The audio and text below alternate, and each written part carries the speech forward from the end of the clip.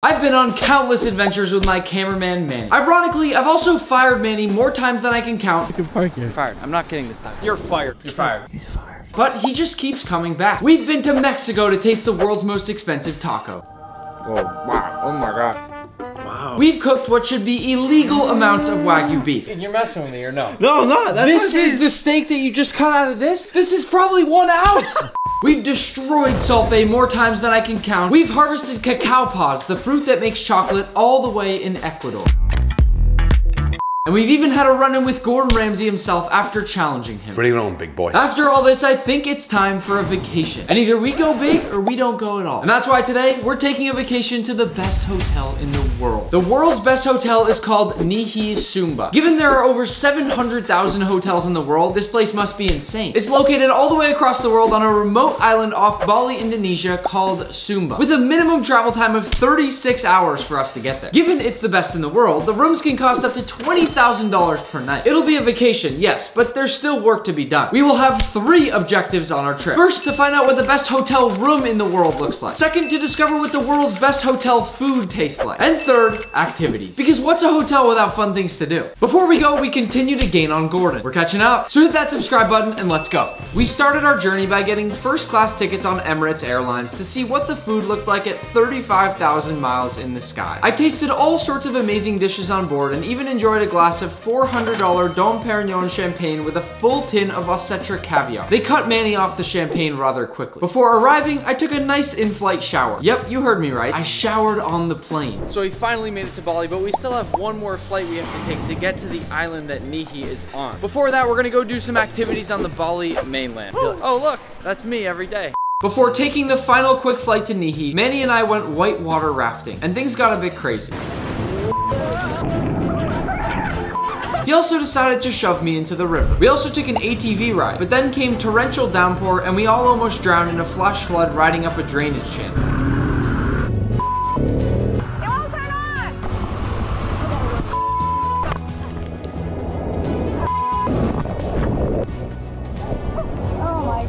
We ended up ditching the ATVs after they all floated away and somehow climbed out of the side, but it was definitely the closest I've ever come to dying. We then checked into the #1 hotel in Asia and best hotel in the world in 2020 called Capella Ubud.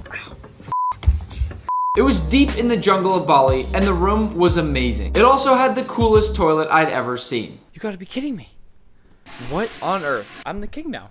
This is my throne. I even did some work on my cookbook, but keep that a secret since I don't think I'm allowed to talk about it yet. Finally, we flew from Bali to Sumba Island, hopped in an open air safari vehicle for a nice ride through the jungle, and finally, we made it.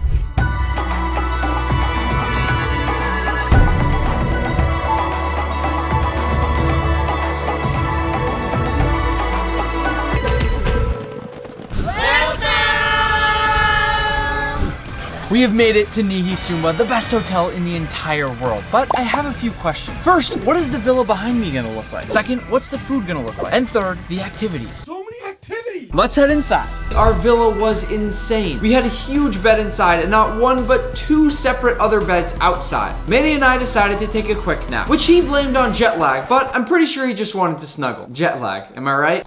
Manny, what the f are you doing?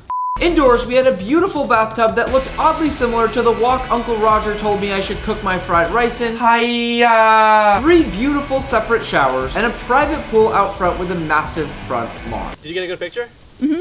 All right.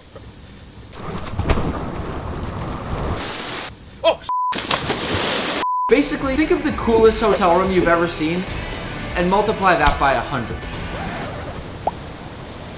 So here's the deal, we now know what the villa looks like, but what does the food look like? If it's the best hotel in the world, shouldn't the food be the best in the world too? Before that, they just let us know that they're gonna be releasing baby sea turtles into the ocean tonight all across the beach. I see turtles. Something that only happens a couple times a year. So let's go check that out. The sea turtles had to be the cutest things I'd ever seen. They crawled all across the sand, aiming towards the ocean, and were swept out one by one by the wave. The turtles were cute, but all I could think about was the fact that I was about to try my first ever floating breakfast the next morning. Good morning. We got some great sleep last night, and despite the time change being 12 hours, we somehow adjusted almost immediately. today we only have 3 things on the agenda. Breakfast, lunch, and dinner. To begin, it's time to experience this floating breakfast. This thing has it all.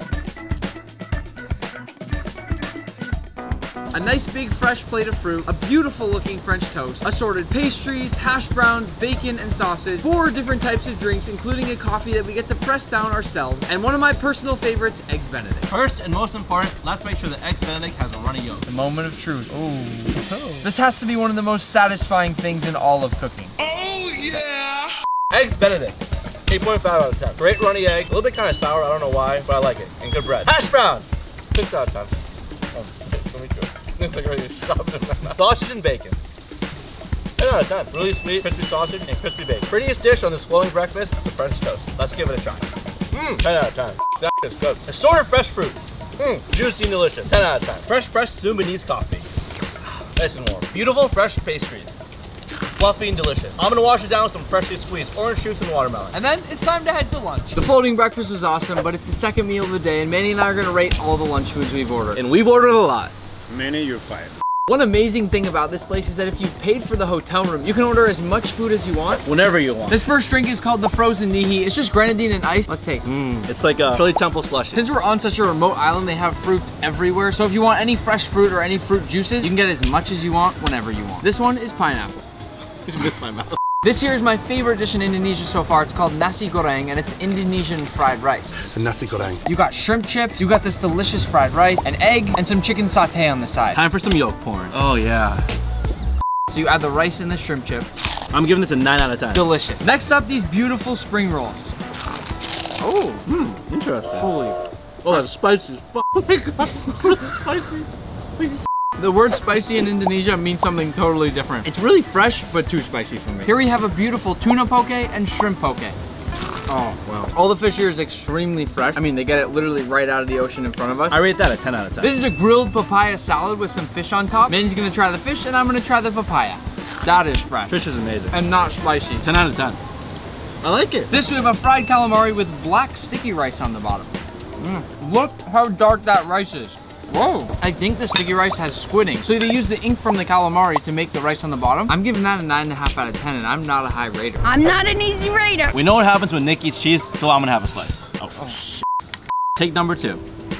Solid 8 out of 10. We're gonna go digest, and then it's time for some dinner. The dinner restaurant was beautiful, and they even gave us a table with an incredible view of the water. Nick, you know, like I've had an amazing couple last days together, and I'm gonna cherish these moments for a long time. I really care a lot about you, and I've really enjoyed sleeping by your side. Like, I don't know what the f that was, but it's dinner time. first intercourse. Not intercourse, just say for our first course. You said intercourse.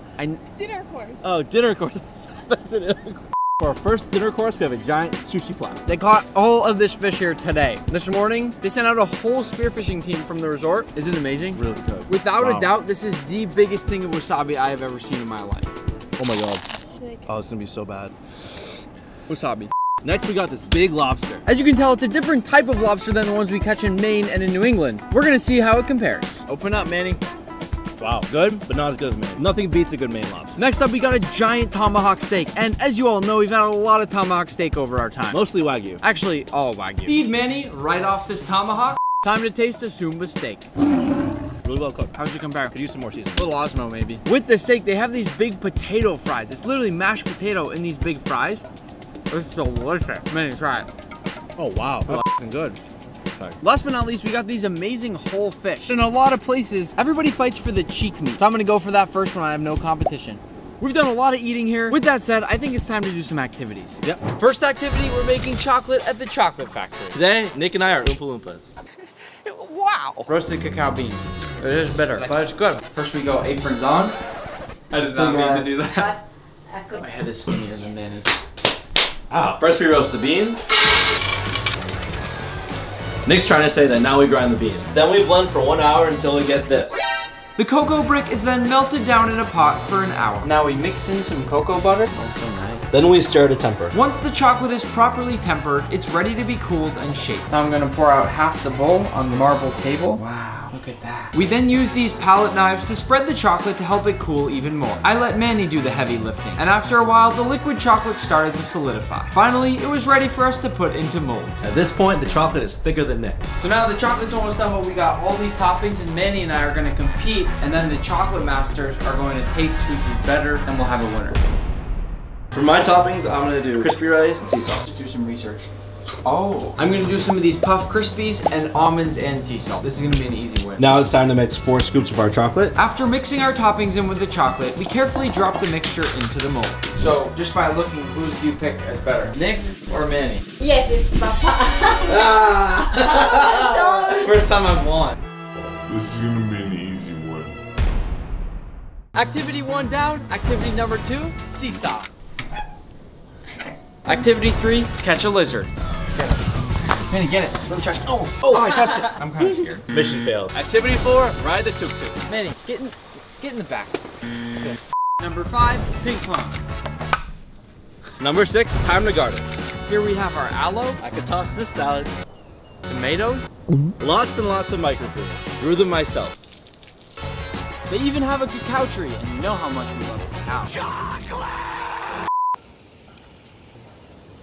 Next activity, boat ride. I'm the captain now. No. Oh.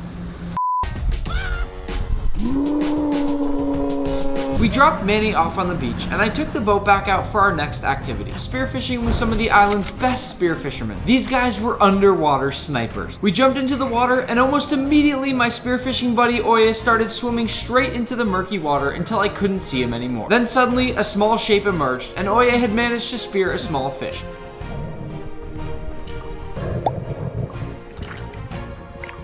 Soon after, we motored to a new spot and it was time for me to prove myself. 3 large wahoo swam past and sure enough, it was a direct hit.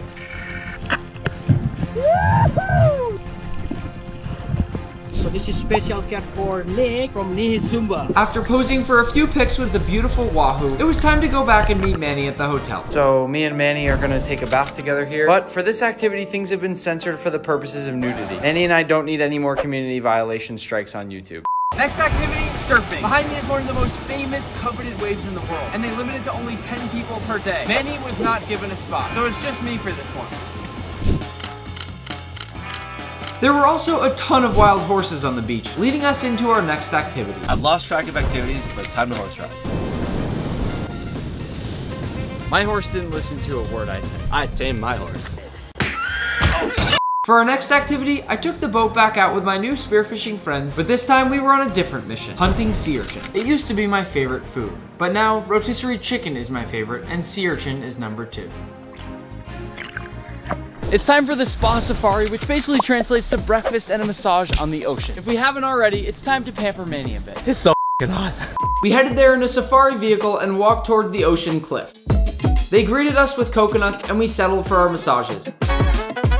They even had mirrors so you could look at the ocean during the massage. Then they led us to a hidden pool.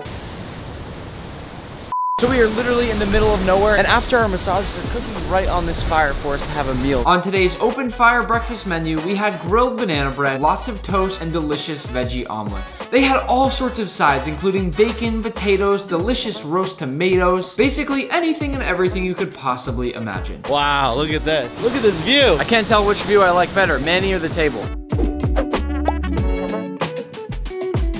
Thank you so much. Thank you so much. Thank you. I've lost track of how many activities we've done today, but it's time to have a drink with the resident goat. This is Bonnie. She loves popcorn. Now she's enjoying her coconut margarita. Now for our very last activity, flying back home. Bye. See you soon. It'll take 36 hours, but I'll fast forward through that part. After quite the trip, we've made it back home. Both Manny and myself have returned very well rested. We experienced the world's best and had the trip of a lifetime, but it's time to get back to work.